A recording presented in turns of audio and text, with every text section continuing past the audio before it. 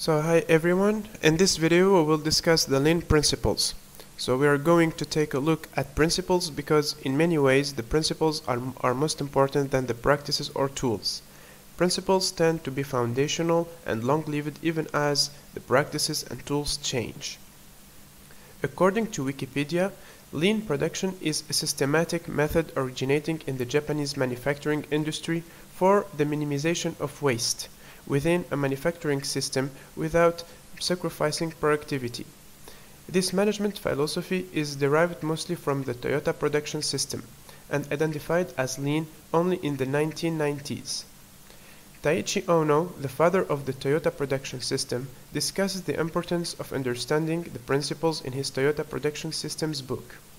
He said, "With a better tool, we can get wonderful results, but if used incorrectly, the tool can make things worse.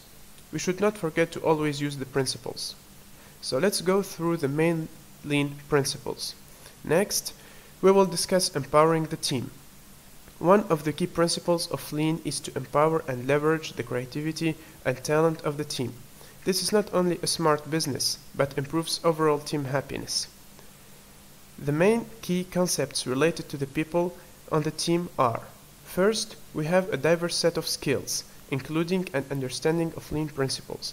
This is different from a traditional mass production line or a command and control team, where team members tend to have specialized jobs. Acquiring this diverse set of skills means that the team members are always learning. And it's important that the team members participate in building the system. This means that the team is trusted to make decisions and even have the ability to stop the production line if necessary. And finally, not only is empowering the team good for the success of the company, it improves team satisfaction. Many people want to feel like they are contributing to something of value, and empowering individuals provides that, even more than monetary or recognition rewards. Teamwork is a big part of empowering the team. Taiichi Ohno thought that we could learn a lot from sports team. He mentions in his book that a championship team combines good teamwork with individual skill. Next, we will discuss visualizing work. We have seen that the work of Agile project is usually visualized with boards, and the progress of the team is visualized with charts. Toyota uses Kanban to signals and control the work. We have discussed Kanbans and their benefits earlier. So Toyota also has something called an Andon board. This is an information board that shows any existing problems. He describes this in his book.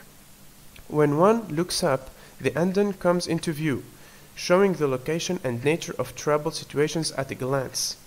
Visualizing work tends to give a true transparent view into the status of the project, something that can otherwise easily be hidden. Next, we will discuss experimenting using the scientific method. The scientific method are used to continuously improve. We have already seen that the scientific method is the foundation of agile methods, and this is also true with lean thinking. Here's a quote from Taiichi Ohno's book to support this. The Toyota production system has been built on the practice and evolution of the scientific approach. Every organization should be a learning organization. Every team should be a learning team.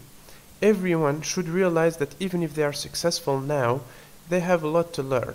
A big focus at Toyota has been to continuously improve.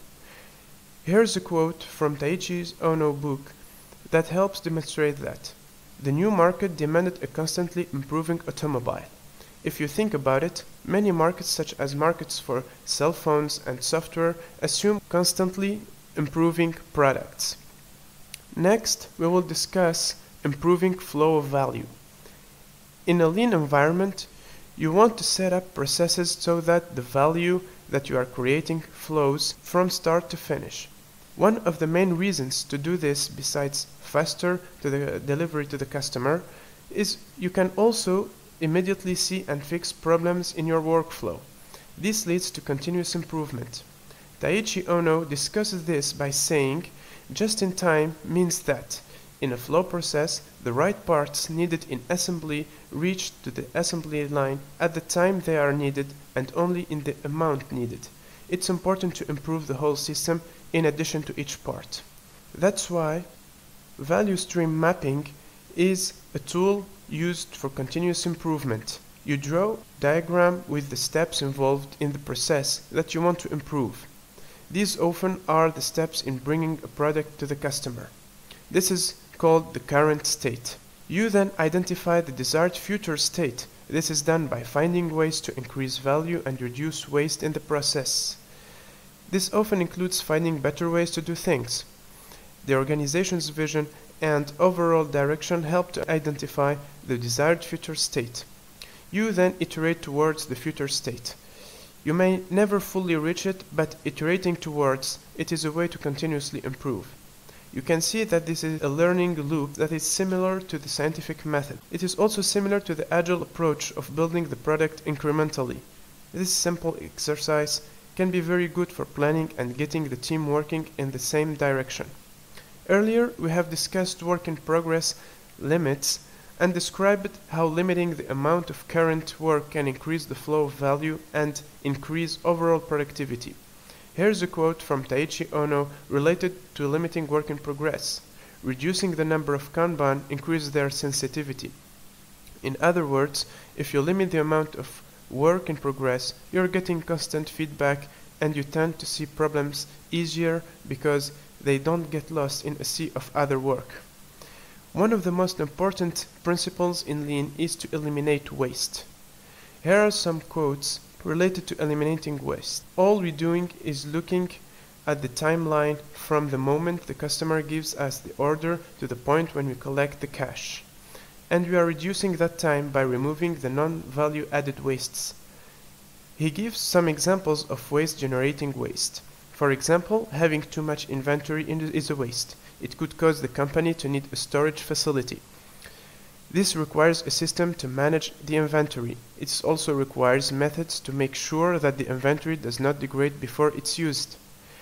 While this is a physical example, this concept of waste, generating waste, is true with other types of products. For example, having too many features planned in detail is a waste because some features may never be built. One way to reduce waste is to reduce setup times. Toyota has flexible factories allowing small batches of a variety of products to be manufactured every day. For small batches to be practical, the tooling has to be fast. That's why Taiichi Ohno said, "Our production slogan is small lot size and quick setups." Reducing setup times is important in all types of work so that you can focus on doing the actual work. Reducing setup times often adds flexibility that can change the way that the team works. Another type of waste is not automating what should be automated. Toyota makes sure to automate where it makes sense. The same is true for any knowledge work tasks that can and should be automated.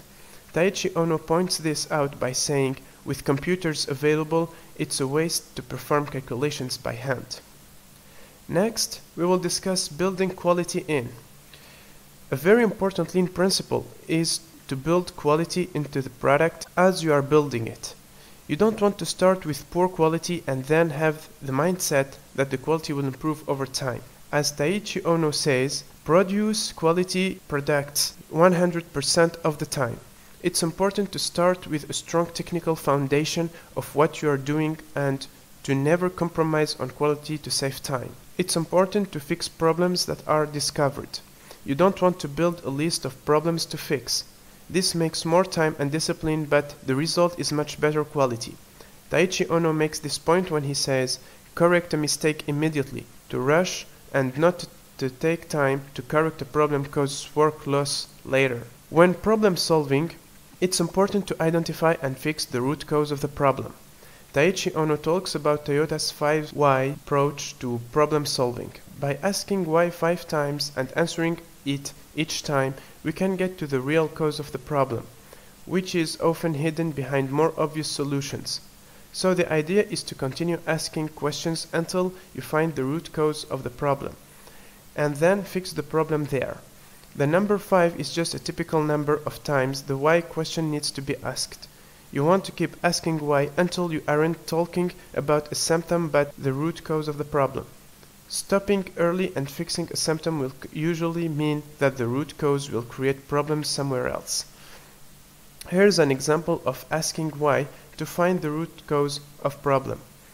Let's assume that our problem is that our product was delivered late. The first question that we could ask is, why was the product delivered late? So the answer could be, because we had too much to do at the end of the project. This is not a root cause of the problem because there could be many reasons why we had too much to do at the end of the project. The next question could be, why did we have too much to do at the end of the project? The answers could be, because we started by researching and planning the entire project, and many of the plans changed after development started. This is getting closer to the root cause of the problem. It's identifying waste.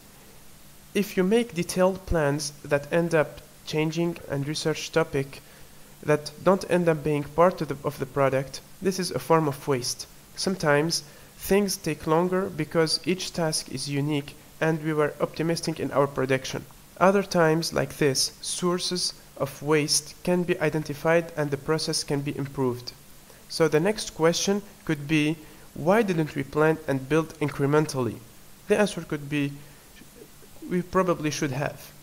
So we have identified the root cause of the project delay. So the solution in this case is to research, plan, build and deliver incrementally. An incremental approach to developing the product would not have reduced waste, but also would allow us to be flexible with the scope of the project and still deliver on time.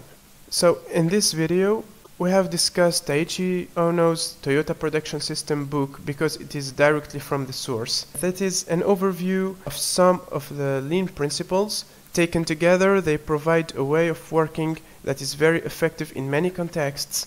If you look at the individual principles, you can see that they are timeless. The word lean is currently used to describe them, but that word is not important and may not be universally used. So I hope you enjoyed this video and thanks for watching.